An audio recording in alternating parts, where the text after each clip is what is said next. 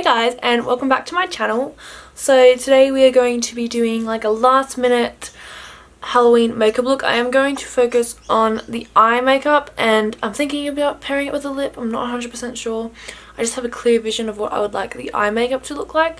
If you would like to see this base look, just click through any of my other tutorials and basically I do a full face. So I just thought I'd whip through it today, keep it nice and quick and straight to the point. I'm thinking it will be a little bit similar to my last year's last minute Halloween makeup look, like with the bat wings.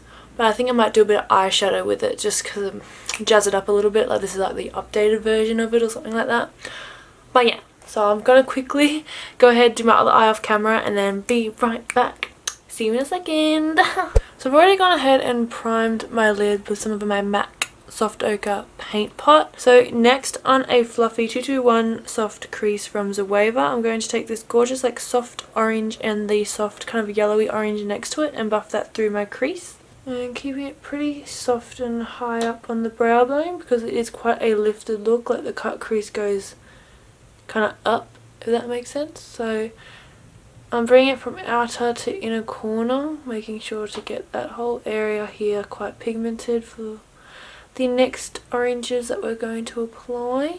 So next, on a 227 soft definer brush, I'm going to take the shade Flame Point from Sugar Pill and apply that just below those previous shades. And it doesn't matter if you're quite messy because we are going to carve out the crease anyways. But you can see here I'm actually not bringing it all the way to my outer corner, keeping it just above.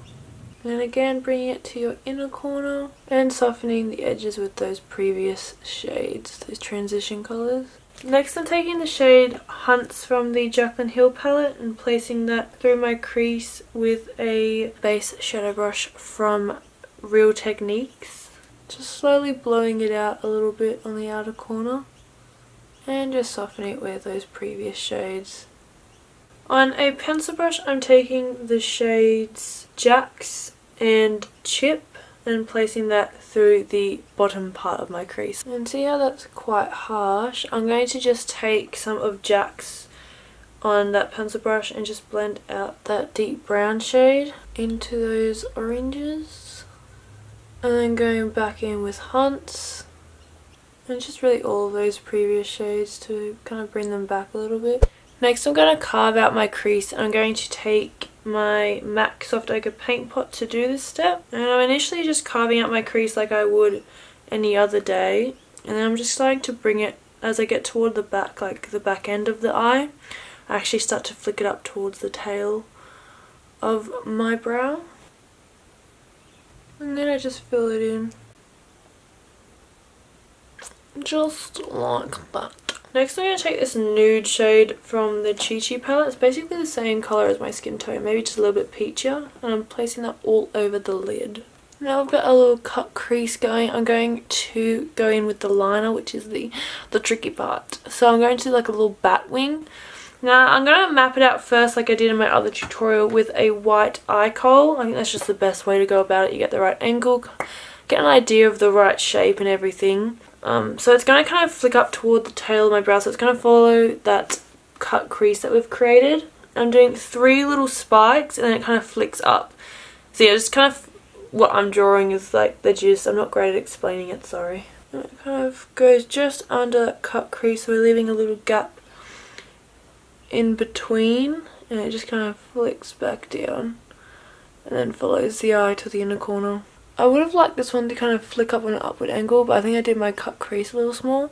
So hopefully this one won't be as too much straight and it'll be a bit more of a flick. We'll see how we go. And I'm just going to kind of draw it on with the eyeliner. I'm going in with my Unshakable liquid eyeliner from Mia Adora.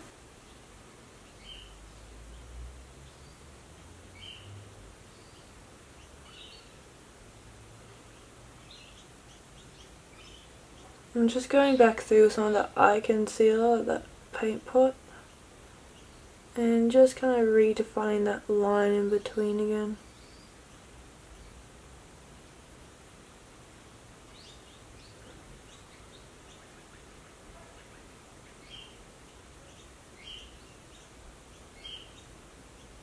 So this is how we're looking so far. I think it turned out pretty well.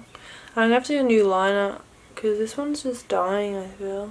The lashes I'm going to go in with today are my Unitude Feisty style lashes. So they're short on the inner corner, longer on the outer corner. And while the glue is drying, I'm going to draw these little like white little dots along like above my brow.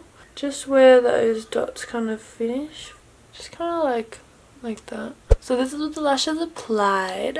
I've just quickly run a black eye kohl on my top and bottom waterline and kind of smudged it underneath the bottom lash line a little bit. So I'm going to take this black eyeshadow from the Jaclyn Hill palette called Abyss on just a pencil brush. This one's from Gloss. I'm just going to smudge out that kohl liner. Just like that, making sure you guys always connect to your outer corner. And then I'm just going to take the shade Roxanne and mix it a little bit with Huta and just smudge that black out with those browns. Then I'm just going to grab an inner corner highlight. I'm using the two shades Beam and Light from the Jaclyn Hill palette and literally just keeping it focused here, just in this area.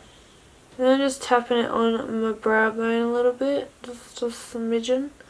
Probably best to do this before you do your paint, like your eyeliner, your white eyeliner step, but I forgot. And then for the finishing touches, I'm just going to add some of those white dots underneath my bottom lash line to kind of just keep it as symmetrical as possible, I guess. Get that flow going, just like that. I mean, mine has like no rhyme or reason to it, so you can be as messy or as intricate as you would like. And then I'm just finishing off with some bottom lash mascara. And this is the finished eyes. I'm digging them. They're so fun for Halloween, guys. And it's like I said, it's a little bit of an add-on from the wings that I did last year. So for lips, I'm literally thinking I'm going to keep it like uber like simple and just do a black lip, especially for Halloween, because like what time of year can you go black? So I'm going to go in with my lip liner called Bull Chick from Colourpop and just align my lips.